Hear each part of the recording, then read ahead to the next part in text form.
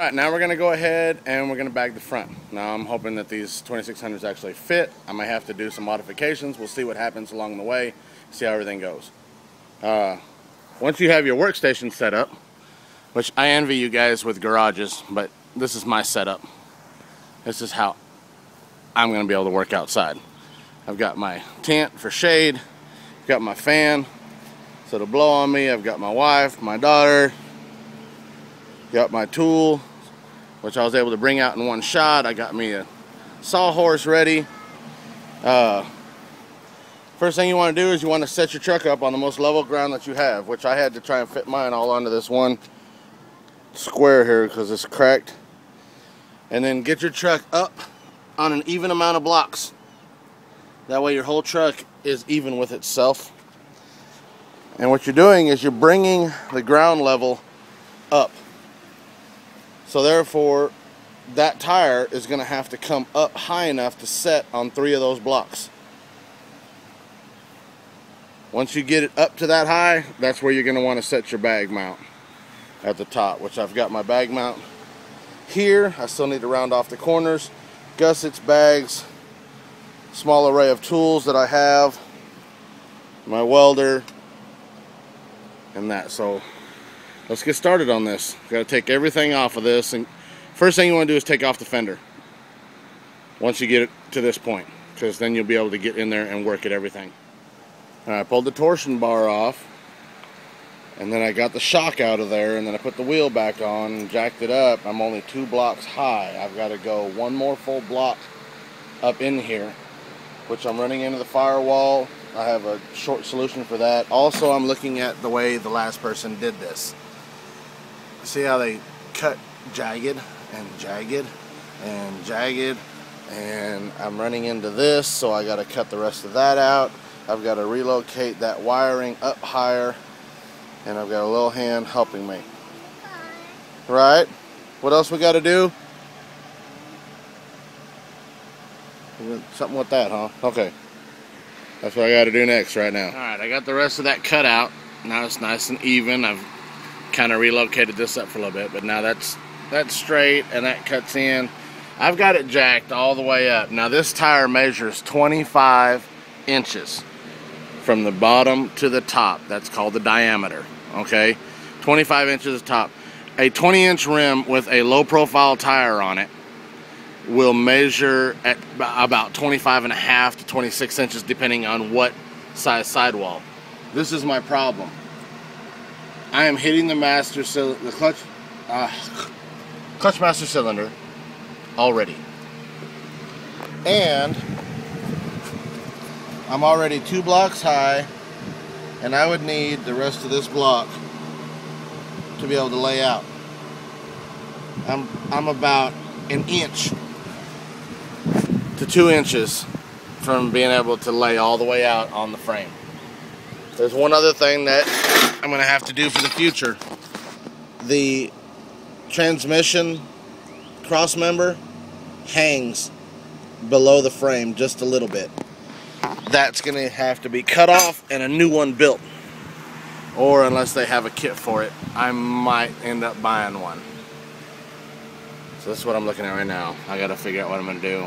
I think if I just go with a lower profile tire now, I'll have that extra that I need to lay out, which I have a set in the shop, and I can just transfer the wheels over. So I'm going to go ahead and bag it where it sits now, and I'll worry about the rest of this stuff later, including moving the clutch master cylinder.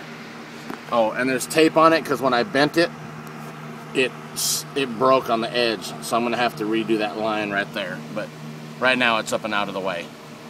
I took a sledgehammer and I mashed in the firewall enough to be able to clear the tire, so that's not going to bother anything right now. Alright, just like, my wife bought me a sandwich. This thing is so good. Oh my God. So, you got to cut the rest of all your suspension back out. Well, for me, I got to do it again. So, cut it all out, nice and flush and flat. So in that way you can get your bag mount in there. That bar right there is going to be close to my bag, so I'm actually going to have my bag off to the right side towards the back so that it doesn't rub with those. You have to watch for everything. But I think my bag is gonna fit in here real nice. So now I gotta make a bottom mounting plate, unless I feel that my bag will mount directly to that. But you need a flat mounting plate for your bag to mount to. So that's what I'm doing next. Alright, I've got my bag placed where I want it. This is about as good as it's gonna get. I had to actually flip those over to give me a little bit extra space. The brake line, I'm gonna have to figure out something on this because it is normally right there and it rubs all over the bag when you turn all the way. And right now I have just that room to be able to do this. So there's about a quarter to a half an inch of space on the back side of the bag, and I didn't have to make any modifications except the fact that it's flat. So that's it. I'm gonna go ahead and tack weld this in and then do my bottom bag mount and see if we can't get this thing to actually move around on its own here in just a little bit. All right. You're gonna have to collapse your bag, so get your wife to stand on your bag. That way you can put your stop in it and get all the air out of it. That way you can make sure where it's gonna be in there.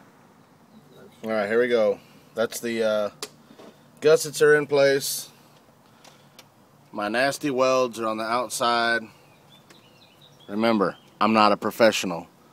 So you can tell me my welds look nasty, but they're gonna hold. These welds look just like the ones that was on the red and black one, and that one is still together.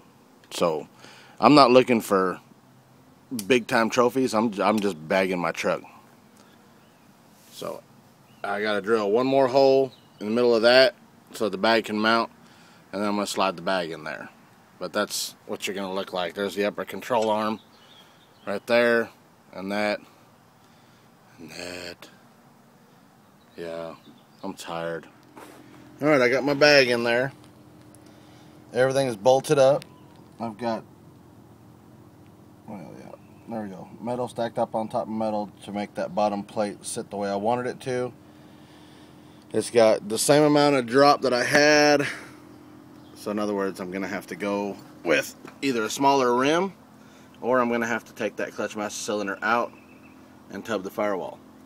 I'm probably going to go with a smaller rim. That's really what I'm thinking. So that's how we bag the front. Hopefully I've got every angle that you guys wanted. Like I said, I'm not a professional, so my welds aren't perfect, but they're going to hold, and I'm not worried about that. So there we go. It fits in there nicely. I'm going to go ahead and put it on, put the wheel on and get it on the ground and see what it does. Alright, now that this is all done, and then you can sit back and you can do this.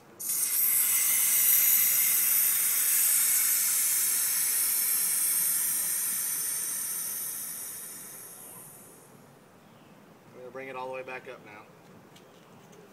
We don't have no valves or no compressors or nothing.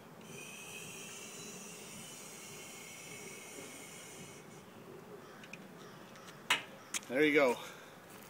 That's how to bag the front. Oh, let me get that. That's how to bag the front of the truck.